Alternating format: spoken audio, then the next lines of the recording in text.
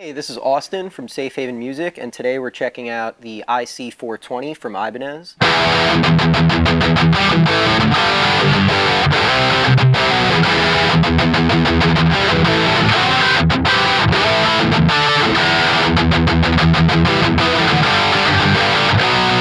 The two we have available here are the Flame Maple Violin Sunburst as well as the Antique Blue Metallic. The one we don't have is, I don't remember the actual color name. Oh wait. Damn. Devin, you remember what Devin. it's called?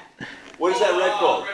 Redburst? Just red burst? No, I'll find out actually. Yeah. Like a superhero name. And the one we don't have is Antique Autumn Burst. Both of these guitars have a three-piece Okoume neck as well as an Okoume body, which is like a mahogany alternative, as well as a Jatoba fretboard, which is similar to rosewood, except it is a little more red. This Iceman is going to have binding on the body and the neck and all the way up around the headstock. 22 medium frets. The inlays are acrylic and has a little bit of abalone on the 12th fret. Gold hardware, Gibraltar bridge, and these Ibanez grip knobs.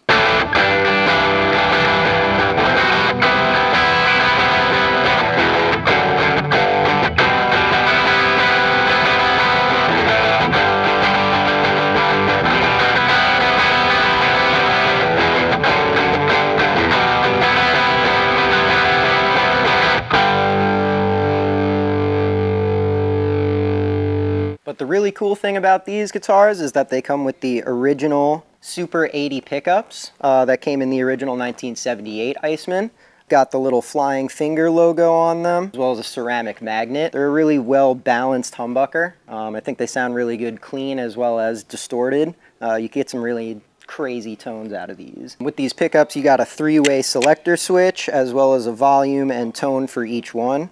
Pretty straightforward setup. And these are going to come with a padded gig bag. Now these do look like a pretty big and thick guitar, but the Okoume body and neck is really lightweight. These are all sitting between 7 and 8 pounds, which is really nice. This has been the first time in a long time where Ibanez has actually released the Iceman as a regular production line, so that's really cool. Now everyone's seen Paul Stanley and Darren from System of a Down play these Icemans, but the Sunburst one really reminds me of Pig Champion from Poison Idea, except he chopped this little bit off. But more recently, it's been being used by Isaac from Knocked Loose, as well as AJ from Creeping Death.